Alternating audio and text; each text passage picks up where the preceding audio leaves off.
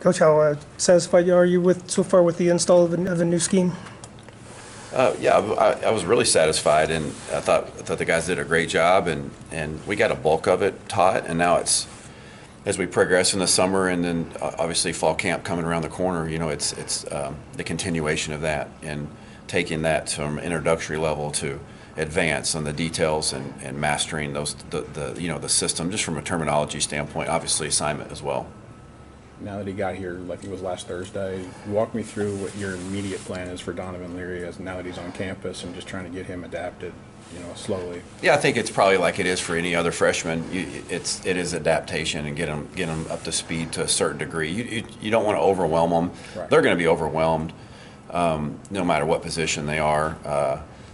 How much football runs in their family or how much it doesn't. I think to his credit, I think he's done a really good job in even just kind of picking his brother's brain about what to expect and some things to be on the lookout for and some things that I think he wished maybe his brother would have done differently. And that was just him telling me, his parents telling me that. So he's got a great advantage built in there that he's got somebody that's been through it before and can tell him the ins and outs of the transition of being a college quarterback. And so it's about just getting him comfortable and caught up to speed from not even caught up to speed, but just the introductory building blocks of what we're doing and how we're doing it. And really that's going to kick in when we get to fall camp more. Between now and then, it's more just getting comfortable with his surroundings.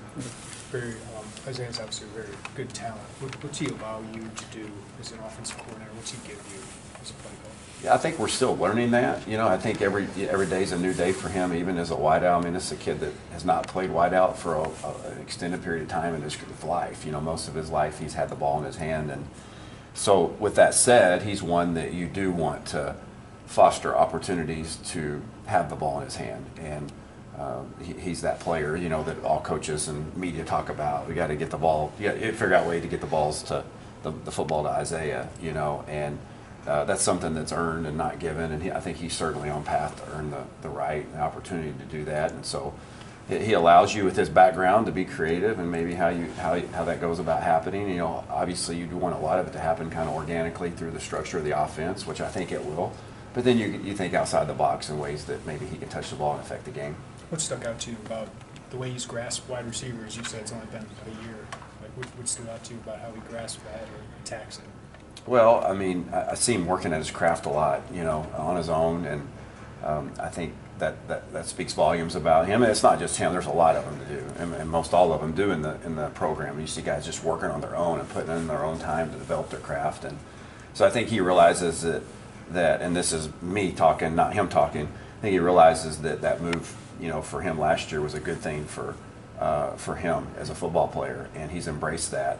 On a daily basis, whether it's been the jugs machine or in the office with Coach McDonald on his own time asking questions or with me. And so he certainly embraced that move, and as he continues to refine the details of the position, the route running, the depths and the cuts and those types of things, I think you'll just see a more and more comfortable player. And a comfortable player with ability usually is a productive player. Coach, does he remind you of anybody skill set-wise you've worked with before? Well, not immediately. I think he is unique. Not just anybody that I've worked with in my immediate past. I'd have to probably go back a little ways to find somebody that I could throw a name out that wouldn't mean anything to anybody. Probably, but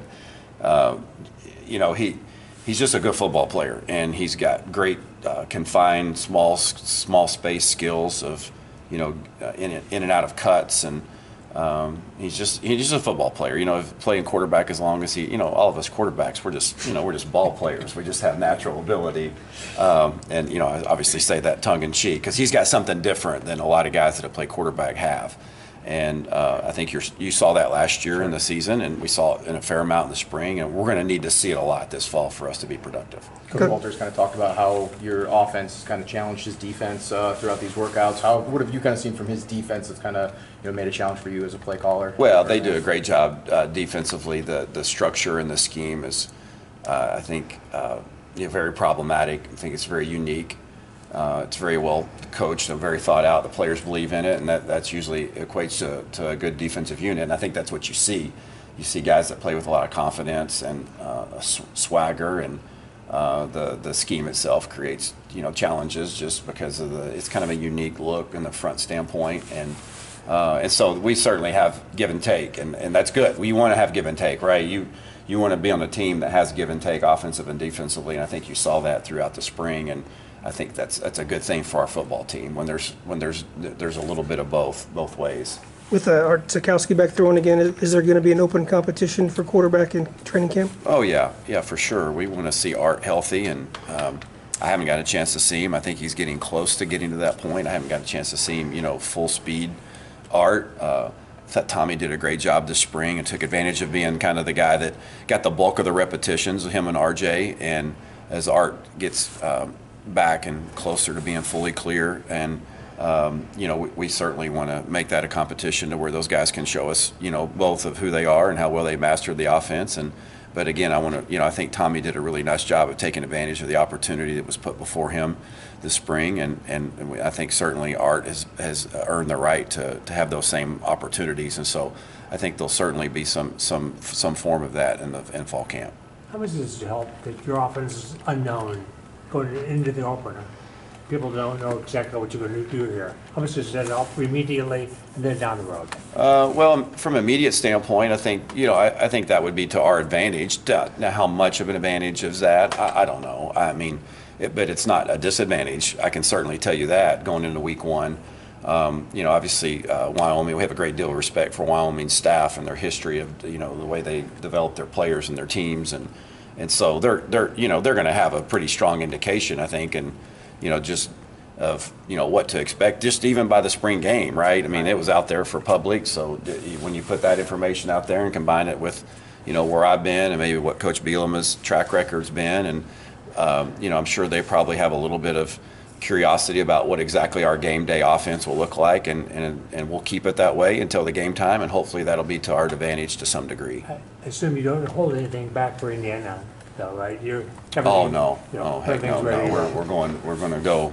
We're going to go try to win, put our best foot forward and play the best we can offensively in our 0-week game right out here against Wyoming, and that'll be a great challenge. Your roster is pretty heavy on young offensive linemen.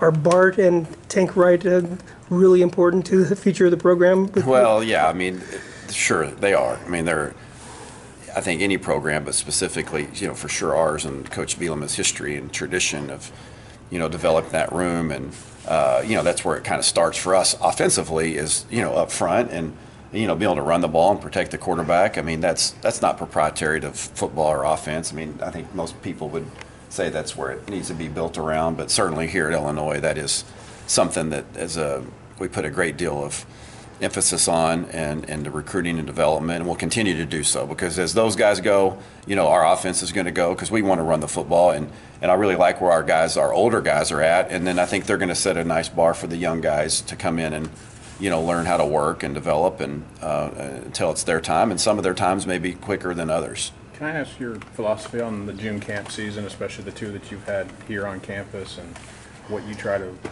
put together as a plan for drill work and all the stuff? Because I've talked to campers that said the drill work and the instruction was pretty high and intense. Just overall at our camp? Yeah, I mean, I think it's like anything else. Whatever you want to do it right? And so when we host our camps here, I mean, I think we got a bunch of coaches and coaching staff that loves football and loves what we do, and so when we get a chance to have a young man come on campus, I think a lot of us have the opportunity and the ability to look through the lens of a parent, right? Because we all have not all, but a lot of us have children of our own, and I think that's easy to look at and say, what would I want my son to experience in the camp? I would want him to walk away with some instruction that could help him make him better. All the while having a chance to be evaluated to whatever level that looks like. So when you combine those two things and try to have a little fun with them, I think you put on a good camp, and I think we certainly put our best foot forward in our camps this summer.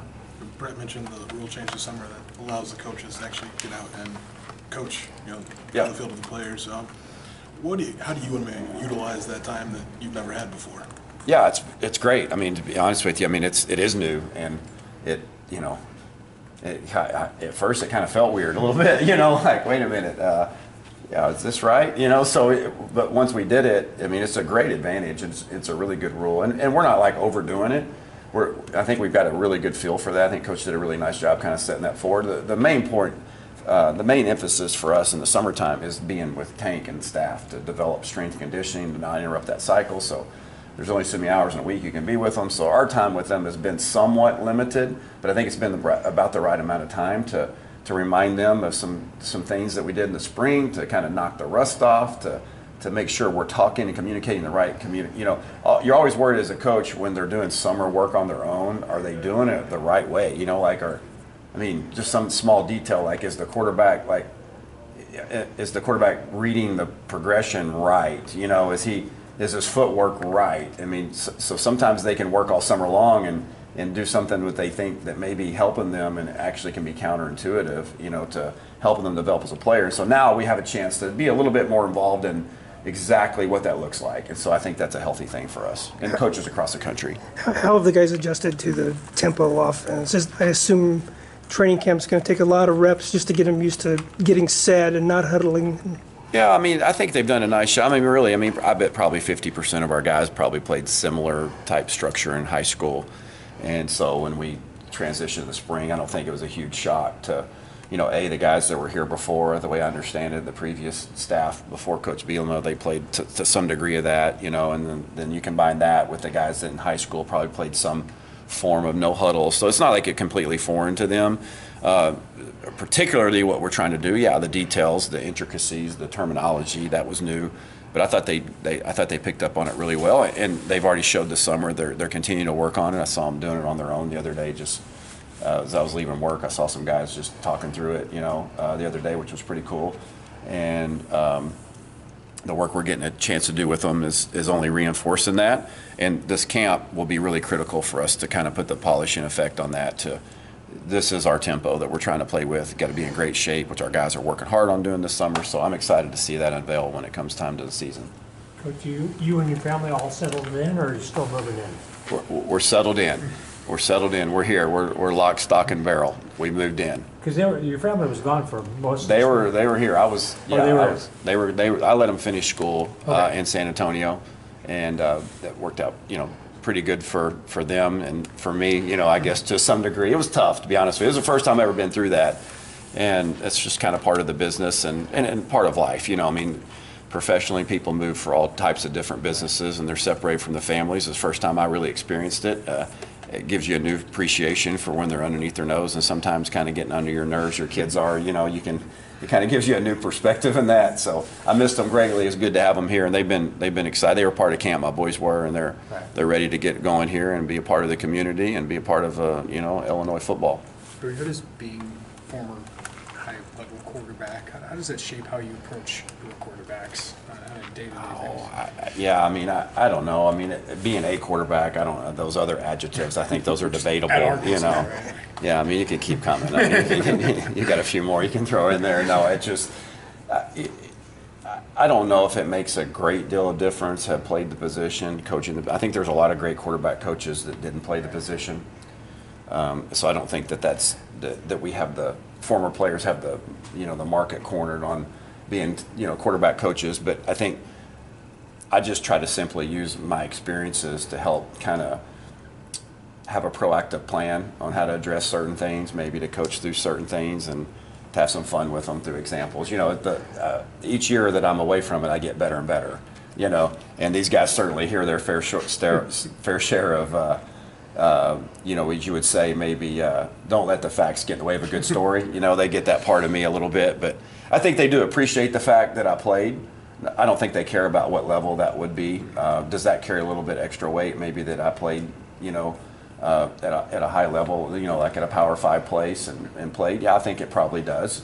But I think it's about relationships, right? This is so cliche, but I really believe this to be true. Like, I don't think any player really cares how much you know until they really believe that you care about them, and so the relationship part, that's important. And then okay, let's go from the coaching perspective. But my experiences have helped me become a better coach. Barry, from a recruiting standpoint, are you finding just organically, based off of the connections that you've made in the past in, say, Texas, Arkansas, Oklahoma, that the footprint is maybe a little bit bigger and you can walk into a school for the first time representing Illinois for a long, in a while? Well, I think all of us in the profession have places that you're more comfortable, not necessarily more comfortable, but that's your roots and is your your wheelhouse, so to speak, and mine obviously has built the bulk of my time in that area, recruiting. Sure.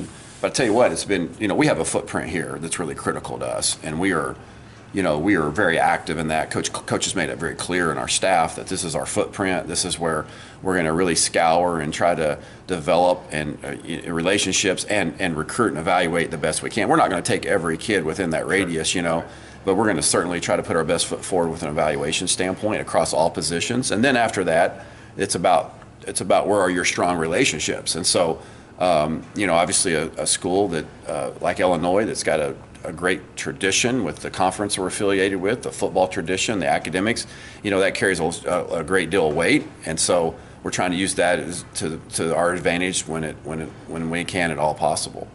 Barry, having gone through a couple official visit weekends here, what stands out about the way That camera heavy? My hand's going numb. Yeah, got the hand numb. I'll answer a long question. I'll try to keep my questions. Oh, you're answers fine. real You're briefly. fine.